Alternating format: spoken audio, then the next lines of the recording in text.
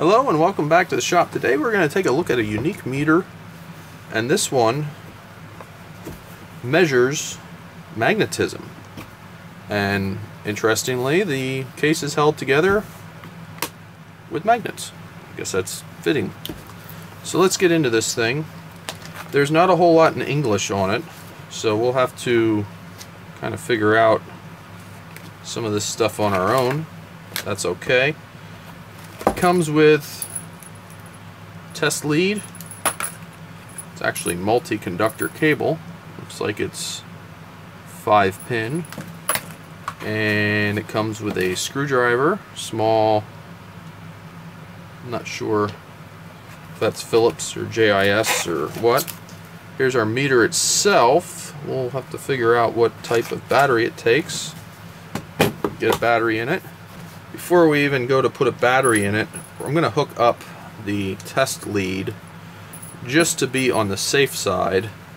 A lot of times this sort of stuff, get the twists out of that, a lot of times this sort of stuff does not like being turned on without everything hooked up, and we don't want to do any damage to it right off the bat. So let's get our test lead hooked up and use this supplied screwdriver, which doesn't fit the best, but it'll work, to see, is this screwdriver captured, or the screw captured, or are we going to lose it? No, we're going to lose it. Okay, so it takes a 9-volt battery, and it appears to have some Molex connectors inside there, perhaps for additional uses. Let's get our 9-volt battery in. For inside of meters, I like to use these ProCell Duracells. They are kind of like a constant low current rated battery. They're supposed to last longer, and they're not supposed to do the acid thing as much. So I'm kind of experimenting with them. I'm either going to have a tragedy a few years from now with the stuff that I have them in, or I'm going to be very pleased I did it. Okay, so we're in with our battery. Let's see if that wants to sit differently. I think that's it. It's not too bad. Got our battery in. Let's get our battery cover on. Just like that.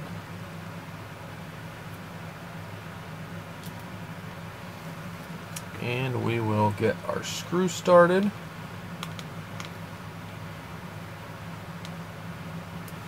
Okay. And that's good we did that by putting the lead on, because this thing automatically turned on. So, a few nice things here. This thing has a battery meter, so as the battery dies, we'll kind of know. Looks like it's backlit. Nice feature. We can switch between two scales, and those scales are millitesla and Gauss. So there's our Gauss scale, and there is our millitesla scale. Now that is interesting, because I happen to have two old Gauss meters, and I thought maybe it would be a good way to test them. So we're going to play around with a few other things, and these meters are kind of getting ready for those projects. So I thought it would be interesting to set this to the Gauss scale and see. I do believe this comes loose. I think that's the way it's supposed to come apart. This has the reader, which you can get a little closer to things, or you can leave your probe together and just have it protected. So might look into the manual a little bit further, but thought we'd look for something that is magnetized and see if we can test. Let's magnetize this screwdriver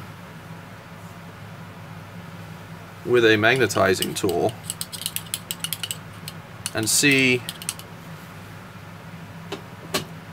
if our meter reads how magnetized it is. Well, that's actually pretty magnetized according to that meter. Let's see what we get here.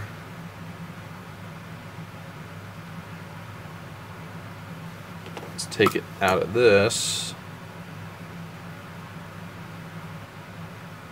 Okay, so we're getting similar results when we get it right on there. That was wanting to peg this scale, if you remember. See, there we go. I'm not going to peg the scale of the analog meter. It's not a good practice. I say as I peg it.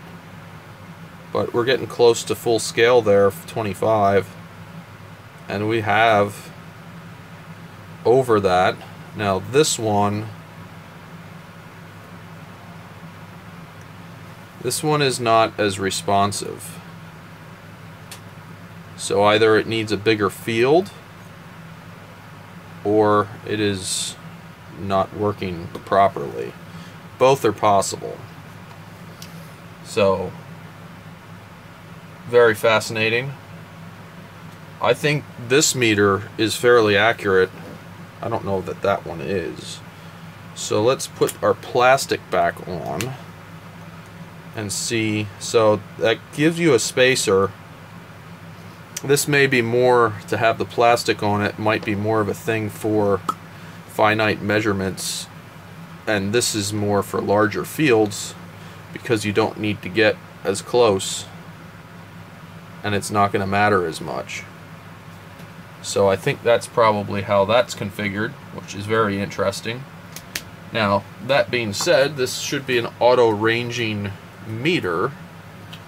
So let's see what happens when we get close to this permanent magnet that I used to magnetize that tool. It's reading some magnetism. That's interesting. So I'm hoping this tool will work out for us for what we're looking to do in a future video with some magnetism. It appears as though my workbench has some magnetism in it, which I can back up by when I move this meter around on the bench. Must be something in there with a magnet, and we're picking up its field. So not really a whole lot to go over on this, other than it's a meter that measures magnetism, and we can go in two different scales. We can put a backlight on, we can put a hold on it. It's a simple basic meter for reading data points, which is great.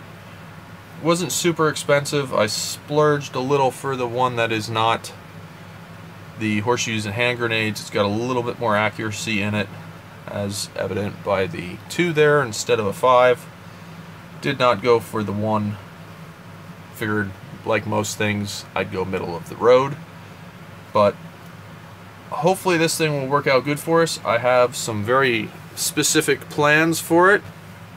If you have a Gauss meter of any kind, or have a need to read magnetism, let me know in the comments below. Have you used these meters?